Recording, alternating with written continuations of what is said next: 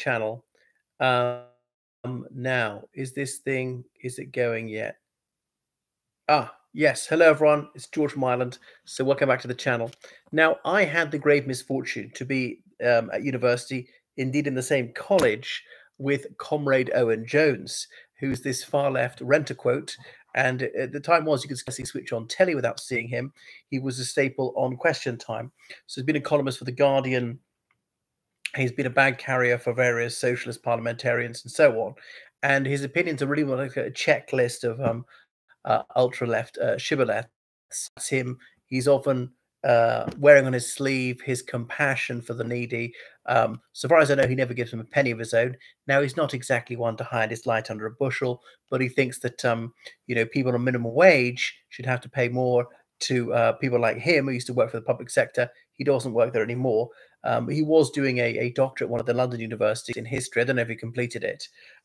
So that's him. So I knew him when he's even more baby-faced than he is now, but he's not no more mature these days, though he is, my goodness, he's about 38 years of age. So I watched his video about why he has tendered his resignation as a member of the Labour Party, and he carried considerable sway in leftist circles. And indeed, I've read his bump for the newspapers, and I've even read that book, Chavs, and that one about the establishment, how they get away with it, and so on. He writes with a certain poise and lyricism, so we've got to hand that to him. Though he's noisome in many ways and disagree with him almost everything, he is obviously dangerous because he's gifted. He's good at what he does. I think even his most implacable foe would not call him stupid. What else? He of course was a groupie for Russell Brand, and he effusively praised Russell Brand's I can't remember which nonsensical book of his, and Russell Brand returned the compliment by saying he's our generation's Orwell. Owen Jones. Brand blatantly has never read any Orwell because Orwell wrote fiction, and Owen Jones has never written fiction. Yeah, it's primarily for fiction that Orwell is known. Okay, there's the road to Wigan Pier, bit of journalism.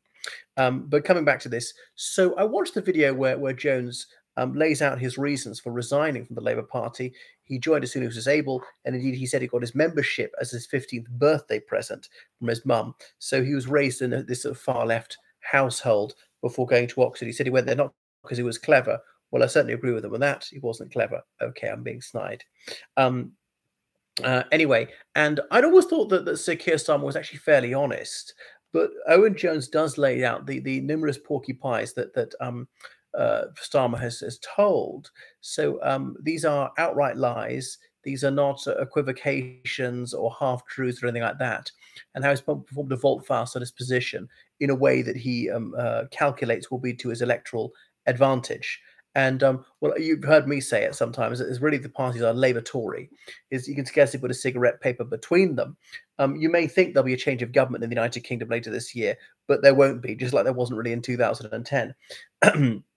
The same high tax, high spend, high regulation, bloated public sector will stay there, trying to keep it a cartel for the two parties, which are more or less stablemates. And that's why Labour can scarcely say anything to differentiate themselves from the Conservative Party. What substantive policy do they change? They'll drop the Rwanda plan, which is just never getting off the ground anyway. So apart from that, it's difficult to think of anything they'll do different. Okay, they will express sympathy, say, oh, well, we'll absolutely look into it, and be completely non-committal about that. They'll stick to the Conservative spending plans, at least initially. Remember, Labour did that in the mid-90s, they said, when they came into office in 97, and so on. So really what they want is like capitalist credibility. So they're incredibly circumspect, but they think so they can't be attacked from the right as being fiscally irresponsible. They're just going to prove that they're fiscally conservative. And because they're desperate to exercise the ghost of anti-Semitism that was hung around them in Corbyn's time. That's why they're sort of resolutely for Israel, absolutely trashing Gaza. And obviously that's despicable.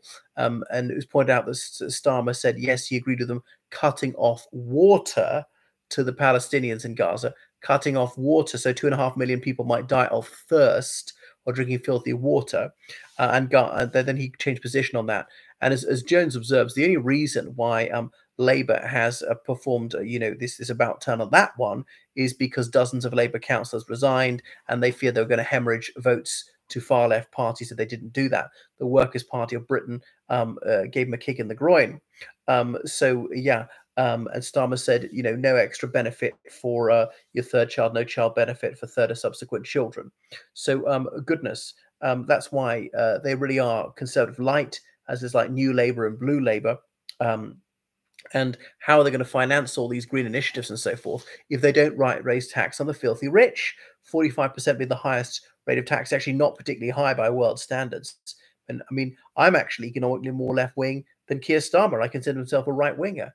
I think that millionaires should pay more tax. Those who earn $1 million a year, not necessarily earn properly that much, billionaires should pay a lot more tax.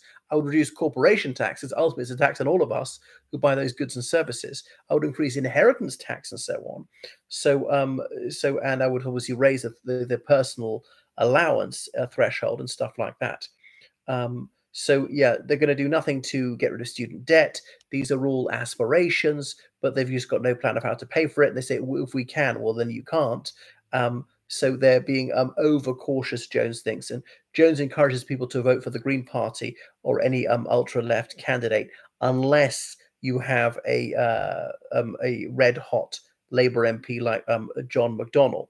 That pro-terrorist MP John McDonnell, who was in favour of sectarian murders in Northern Ireland, and who was obviously a right-hand man of Comrade Jeremy Corbyn. So yeah, they're rather, how to put it, pusillanimous, the Labour Party. So Rachel Reeves, the Shadow Chancellor, she used to work at the Bank of England, so she's trying to be very conventional. And obviously, the attacks on civil liberties by the Conservative government have been truly disgraceful.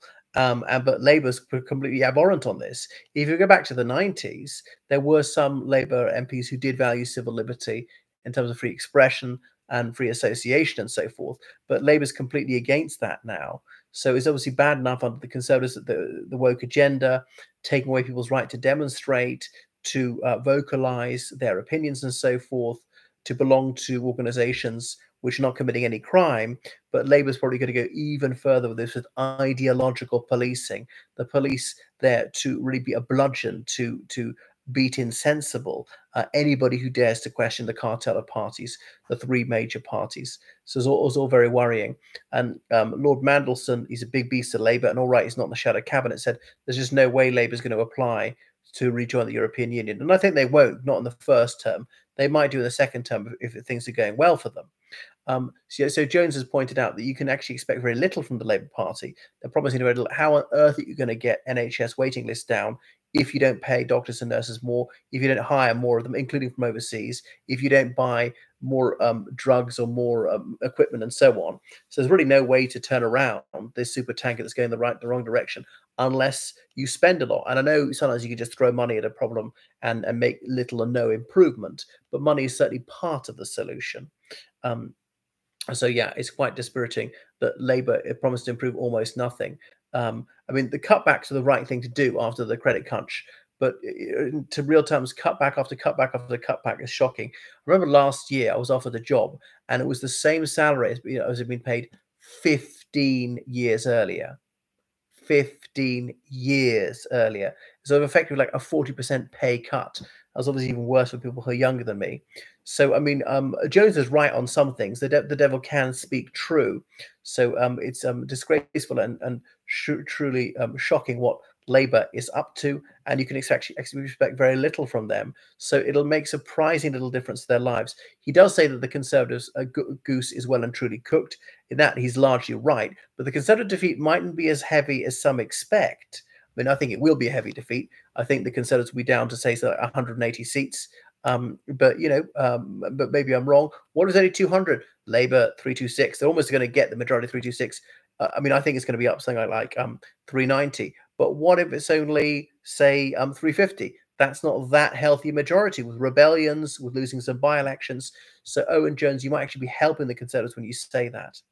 Anyway, thank you so much for watching my channel. Make sure you subscribe on Patreon and donate on PayPal. This will do Labour's small damage. I mean, it only costs them 1 or 2 seats because Jones has a following. He's got a major profile. So, hundreds of thousands of people listen to him every single day. How many people will change their votes because of him? In the tens of thousands. And that will make a difference They won't all be in one seat, say 10,000, but a couple of thousand in a single seat. Now that will make the difference of a couple of seats. All right. Thank you very much. Toodaloo.